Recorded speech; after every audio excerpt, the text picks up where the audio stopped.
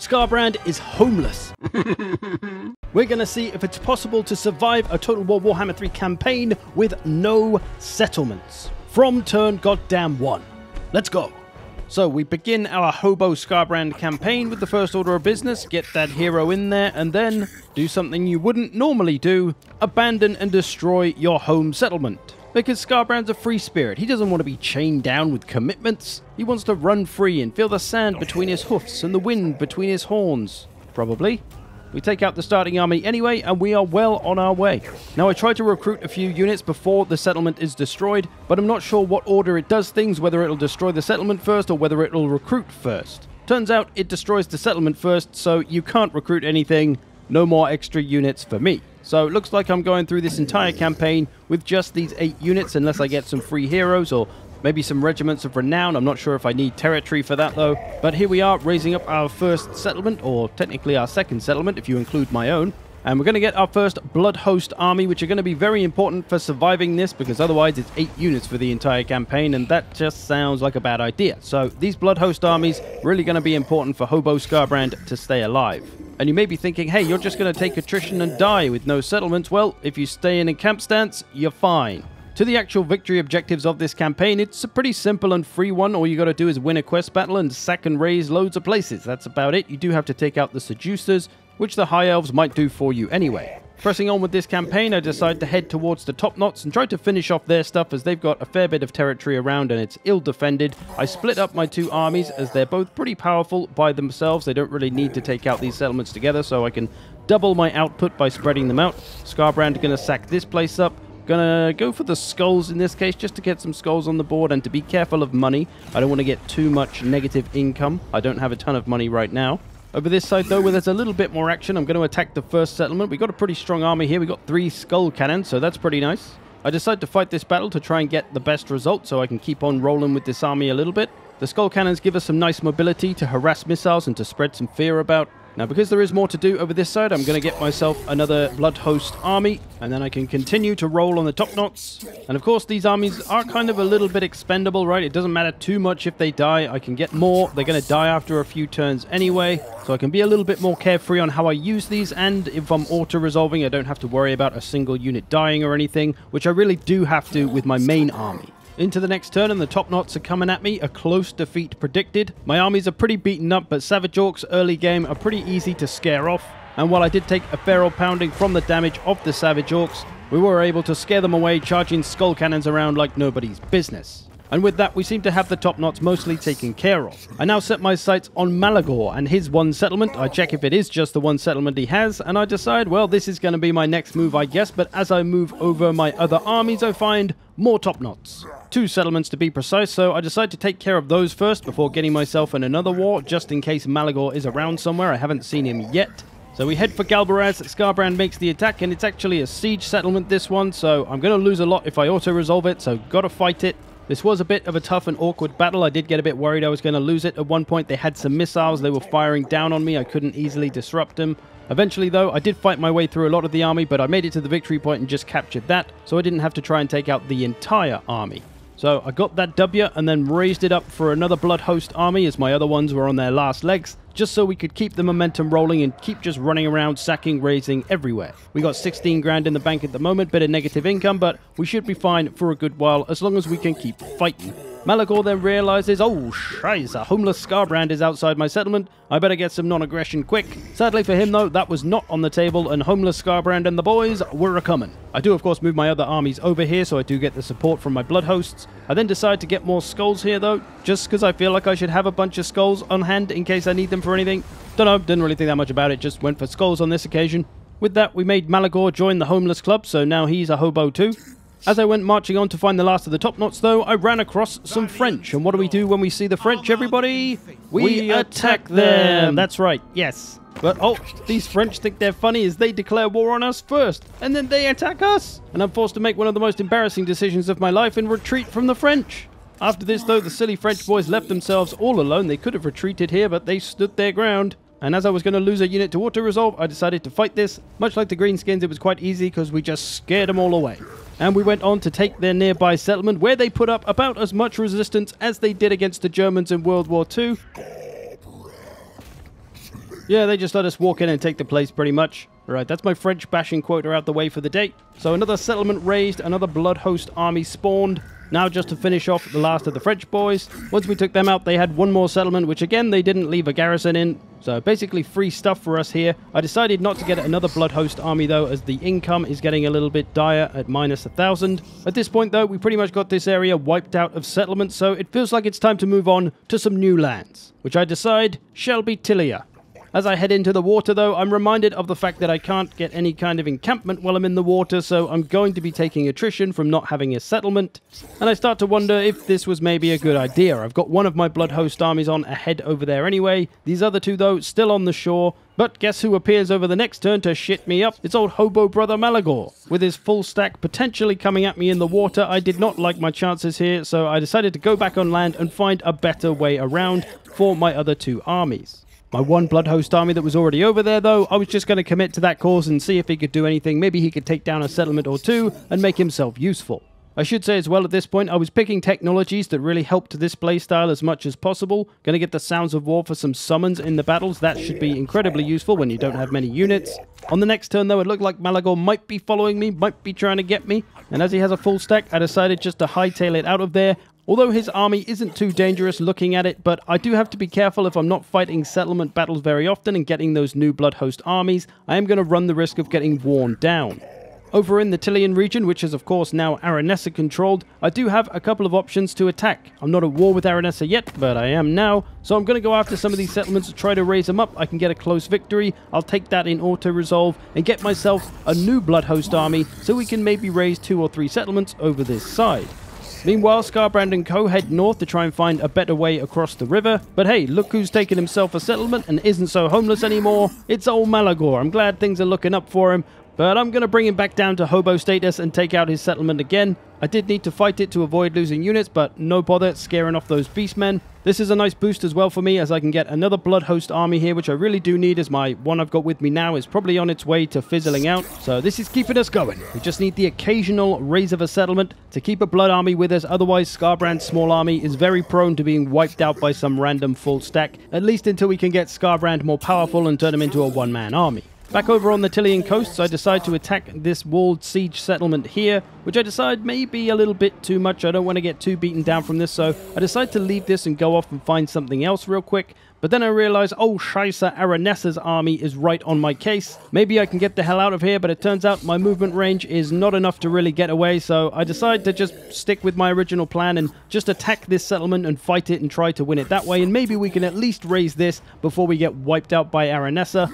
And that was, thankfully, what I was able to do. I did have to fight it, but luckily zombies do crumble pretty quick, even when half-dead bloodletters are smashing them in the face. I then decided to get another blood army just to try and maybe fend off Aranessa, or at least do some damage to her. Who knows what I could maybe get away with. It really depended what was in the blood host army, because Aranessa's army is quite tough. There's a lot of missiles in there, of course. But I didn't really get a fantastic army, so didn't look like I had much hope. She did indeed come for me on their next turn. I had a lot of bloodletters. I thought maybe if I could just create a nice long wide line and surround and envelop this army, maybe I could take it out. So I fought the battle, tried my best. Unfortunately, I got a bit screwed over by the positioning of my reinforcement armies. One of them was off to the left, which is okay, but the other one is behind the enemy army, so that was just kind of 3 small armies that I had, and they were able to just descend on each part of my army individually and just take them all out, so I didn't really stand much of a chance. But we got a little bit of damage done, mostly got blasted to pieces, though.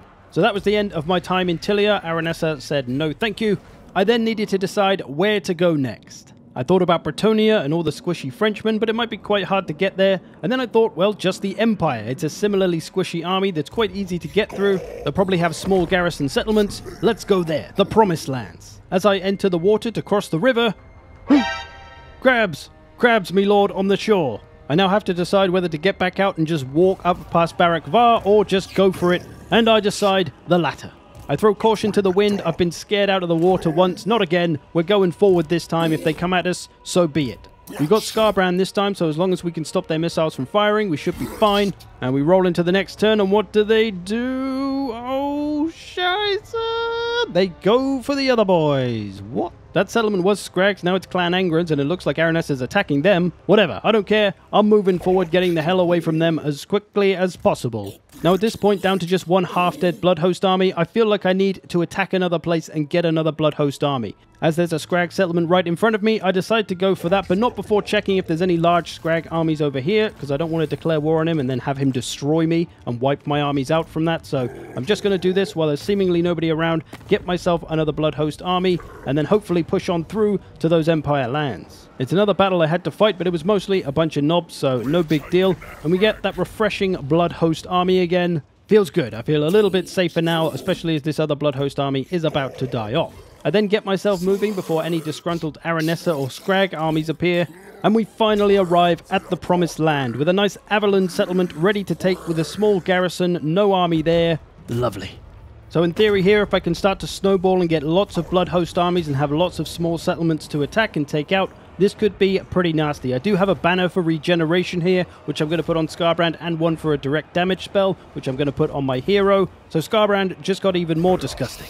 I bring over all my armies so that I can get a decisive victory, which I auto-resolve. This then gives us the regeneration, or replenishment rather, and another Blood Host army. So things are looking like they're going to get pretty nasty at this point. I decided the best way to move through this area, rather than just running straight into the middle of all these different Empire factions that might declare war on me and come and attack me all at once, I'm just going to skirt the edge and try to make my way around this left side, which starts by dealing with the Golden Order, who on the next turn, conveniently, say, "We're going to declare war on you, unless you give us some money, please." So I say, "Oh no, please don't hurt me, Mr. Goldenface," and I give him the money with a wry smile on my face. Over the next turn, I got offered a quest battle, which made me realize, hey, one of my victory conditions is to do that quest battle, but I've only got an 8-unit army that I can take into a quest battle. How the hell am I going to be able to do the quest battle? I figure if I was going to do it, I'd probably just need to make Skarbrand into an absolute beast and get him to like level 40 and give him loads of crazy items, get him 90% ward save, and then it would probably be doable with just Skarbrand alone. But that was all hypothetical, as I didn't actually have intention to do that. Anyway, after telling Balthazar Gelt I didn't want to war with him, I then went to war with him, attacking his poor little force-marched army that had stood itself right in front of my 3 armies. I'll let you imagine how that one went. We pressed on over the big river, which did slow us down for a turn before we could get to the rest of the Golden Order lands. There was a settlement right there for the taking, and take it we did on the next turn. This was a decisive victory, another nice easy Blood Host army to be gained here. Although I could start sacking these places for a little bit more money, I'm not in desperate need of money by any means. Rolling into the next turn though, and Balthazar Gelt himself showed his face. I didn't think he'd be silly enough to charge into us at this point, but then, oh, not the Emperor himself. Oh, luckily he just wants some money so that we don't go to war. I'm fine with that. We'll keep him off our back for now while we deal with the Golden Order, who have decided to attack me with a stack and a bit. Predicted a decisive defeat. I thought long and hard about this. I tried to decide, do I fight this or do I try to retreat and maybe hope that they can't pursue me? We were a fair distance away. I think maybe we can retreat. Maybe. I decide to try it. Take all 3 of my armies into retreat. He attacks them all. Hopefully he doesn't catch anyone by themselves like that, but oh no! Ooh! Feel like I dodged a bullet there. They decide not to pursue us. We're able to escape them that turn a little bit over the river, but then Avalon comes along and attacks us from the other side of the river, and then I'm forced to retreat again back into goddamn Gelt. And luckily they don't pursue us either. They happen to be on the other side of the river, so they can't get across in the same turn, and my god, Khorne was on our side there. We've narrowly avoided the campaign coming to an end right there, I think, to, well, a stack and a half of Avalon, a stack and a bit of Golden Order. If we could have somehow survived those 2 attacks, I don't think we would have had enough left to be able to take a settlement after that. Plus, there's another Golden Order army in that settlement there. I now descend all my armies onto Balthazar Gelt's armies, though, and try to get him and at least this army wiped out. We engaged them. We got 2 fairly healthy armies, 2 not so healthy armies, but they can still run in, do some stuff, disrupt some missiles, so we're going to go for it. As I attacked the smaller army, it meant they were on the battlefield first, with the other one being the reinforcements, so we had time to try and destroy this small army. I was keeping my bloodletters back because they were nearly dead, though. I didn't want to lose them from my main army, as my doggos as well. Just kept them out the way. Skarbrand, my hero, and my Chaos Warriors able to do the majority of the work here. But a bit of a ball kicker for somebody here. As you see, our reinforcement armies, our big ones, are coming in next to each other. So that's going to be fun. Could actually work in my favor maybe, as I'll be able to close the distance on their missile units quickly, but turns out it's just a big goddamn mess. My boys come in into the back of these Empire troops. They can get into some of the missiles a little bit. They can cause a problem at least and clump them up, slow them down. I've got some blood shrines and some skull cannons that can charge around and disrupt a little bit, so that's really helpful. That was one of my more beaten up armies though, so it's not that huge of a deal and that huge of a loss for me if those units get killed. One of my better armies coming up the hill, they've got a fair trek, but once we do get there, we are able to overwhelm the Empire troops, break their leadership, rout them off the map, as a lot of them are stood right next to the edge of the map. So we're able to get this victory without taking too much damage ourselves. And that's good, because we got a bunch more armies we may have to potentially fight. There's a Golden Order army in that settlement there. The 2 Averland armies might be too far away because they got to get across the river. But the remainder of this Balthazar Gelt army is still alive, so I'm going to finish that off. Decisive victory. Again, though, I am going to fight it to try not to take too much damage. But I'm getting to the point where I need more Blood Host armies, as my current ones are running out of turns before they're going to disintegrate. I do try to set a little trap on the end of this turn, putting 2 of my armies into ambush stance to maybe catch either of these 2 Averland armies, or maybe this Balthazar Gelt Golden Order army in the settlement. On to the next turn, and does it work? Do they fall for the ambush? No, they don't. The Golden Order army comes at me, doesn't fall for the ambush, only 2 reinforcing armies, not looking good. I decline that attack. They attack me anyway, of course. I retreat from that situation, and then the dwarfs come at me, declaring war on me, or at least threatening to declare war on me if I don't give them money, and I decide, you know what, the dwarves are all the way over there. They're probably not going to be able to bother me. Fuck them. At this point, I decide I need to find another settlement to raise quickly so I can get another fresh Blood Host army. I spot Karak Hern in the mountains, so I start to head towards that with all of my armies. As the Golden Order army has gone back to that settlement, it's a little too hard to take a siege settlement with a full stack in it in my current state. This Karak Hern settlement, controlled by the Golden Order, much easier to take, a much easier Blood Host army that doesn't cost us as much. This puts us back in the game. I do get an option to get an item here, a 5% ward save, and for Skarbrand, you know I'm going to take it. Skarbrand is starting to get pretty scary at this point, and I'm beefing him up any way I can. As I come back down the hill, the Golden Order army has come out of its settlement foolishly, but luckily for it, we're not able to quite catch it, so it's able to escape for now. On the next turn, I find that it's gone south into the fort settlement of Fort Sol, which I don't fancy messing with when it's got a full stack in there. Those places can be pretty tough to take as they do have some strong cannons on the walls, so I'm going to attack Fieldorf instead, as that is a much easier take, although still a siege settlement. I then, of course, bring all the boys along, raise that up, and get myself another Blood Host army, another nice fresh one, and I'm going to forget about the Golden Order for now. I'm just going to leave them down south and keep pushing north, raising up where I can, just to keep my momentum going. I seem to have some issue, though, with the summoning that I took, the technology. It doesn't actually seem to be in the battles. When I get in there, there's nothing to allow me to summon Bloodletters, as there should be, the right-hand side icon, right, the little magic spell. It's not there. I don't know if that's a bug, or maybe it's something because I don't have settlements. Either way, it's a big downer given the way I'm playing. This would really help me out.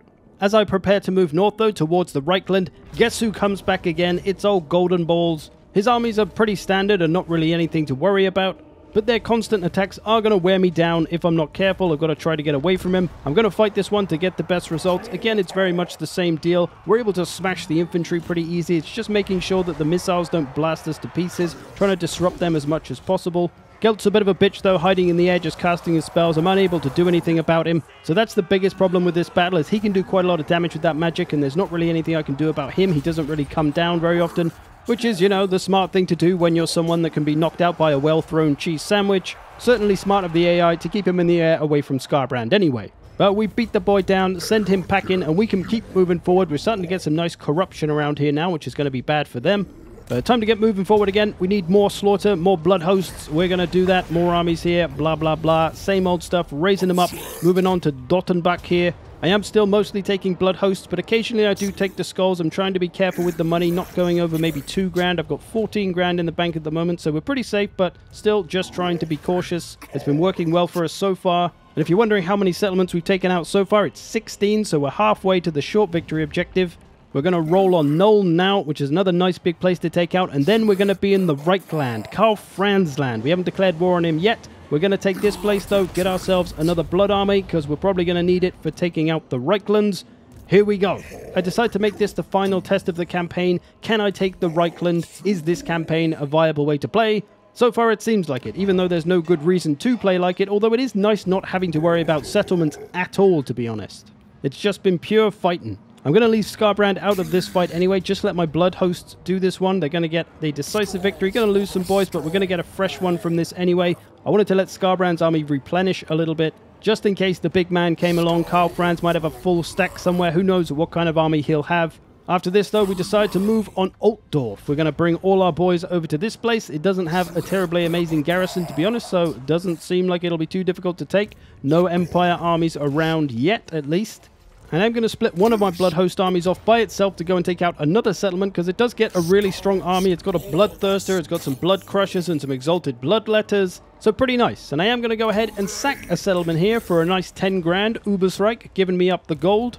I then decide the time is now for Altdorf, and we are going to go for it. Only a Pyrrhic victory, even though I've got quite a lot of healthy units and their garrison isn't anything special. So I'm going to fight it to try and get a better result to allow me to carry on, to keep taking the rest of the Reichland, and to not get screwed by the auto-resolve. It was a pretty standard siege, though. I actually took out the army rather than taking the victory point. Just found a nice place without towers blasting me in the face constantly. And this is another place that's offering a nice bit of money for the sack. I could just get a Blood Host, but for 20 grand, you know I'm getting that sack.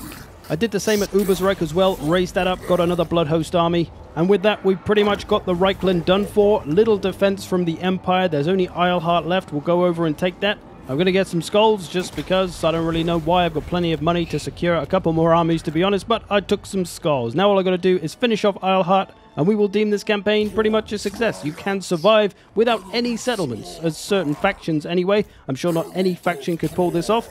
But let's just finish off Eilhart. Oh, there he is.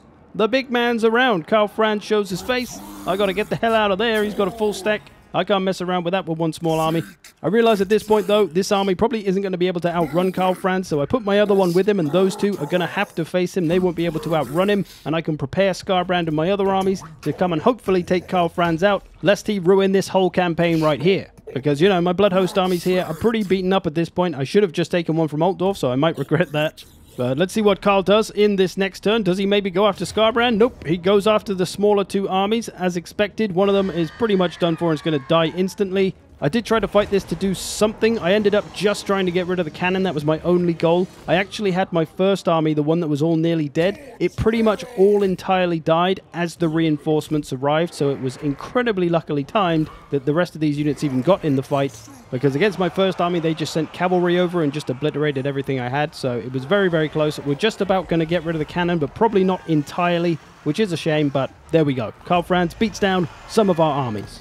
And just when it seems like things can't get any worse, when we just happen to run into Karl Franz, guess who else has come back? It's motherfucking Golden Balls. Balthazar, still pissed from the other 19 times I smashed his face in, has decided to come back for a 20th face smashing. I guess it's pretty annoying when someone just swoops in and takes out pretty much your entire kingdom, huh? But I guess this is what I get for not completely finishing him off. There's only one thing for it. He is in forced march, so he is going to be a bit disadvantaged, and we're going to go for him, and we're going to smash, bonky, smash his face off. Of course, it's much of the same again, just smashing the infantry, making sure the missiles don't fire, and it doesn't take long for Balthazar's mediocre army to go a-running. But while it was a mediocre army, it did wear us down a bit, because, you know, it's impossible to not take damage when you fight big armies.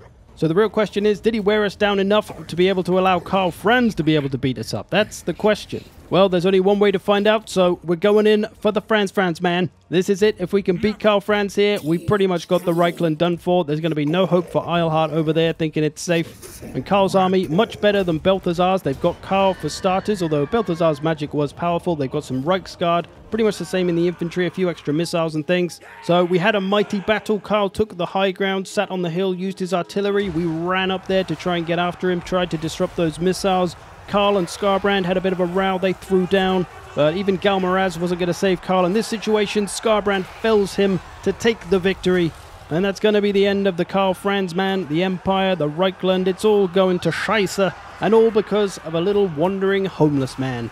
So with that out the way, we will declare this a victory overall, I think. Playing homeless is a legitimate way to play, apparently, although I think there's only a few factions that could probably pull this off, and being able to encamp stance at the end of your movement is really a key here. The Greenskins can do it. I think maybe the Beastmen can do it. Skarbrand, obviously it saved his ass a ton here. I've got him pretty beefed up at this point. He's got perfect vigor, so he's going to be a super damage dealer. Still got plenty of damage dealing coming. Got an 8% ward save now. Got a strength potion. Still got that regeneration when he's in melee as well, so he's turning into an absolute beast at this point. And as I say, I think I'd be able to do that quest battle. I got 22 settlements done, so not far off doing the short victory conditions, maybe. So I proved in my last video, this one here, that we can survive with just one settlement, and now we can see that we can survive with no settlements, potentially. Homeless is truly the meta. I hope you've enjoyed this. Thanks for watching. Thanks to all the patrons who support this channel. I will see you in the future.